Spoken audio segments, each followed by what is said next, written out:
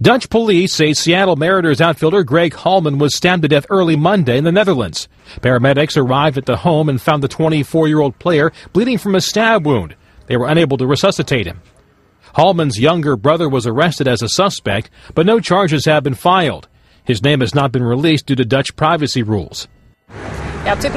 Rotterdam police spokeswoman Patricia Wessels says a forensic investigation is underway in the home and witnesses are being interviewed.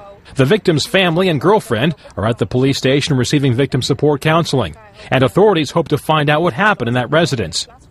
Born in the city of Haarlem, Halman played in 35 games and made starts at all 3 outfield positions for the Mariners in 2011. He played in the Dutch Pro League and was part of the gold medal-winning Dutch squad in the 2007 European Championship. Many in the Dutch Baseball Association and Major League Baseball say they were devastated by the news and that Halman will be sorely missed. John Klobuchar, The Associated Press.